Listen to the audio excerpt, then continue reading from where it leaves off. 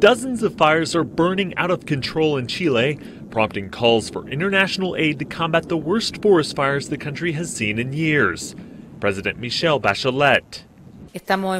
We are facing the biggest forest disaster in our history, the largest fire in a surface which is more than 20 times worse than last year, with 44 active fires affecting 7 regions of the country.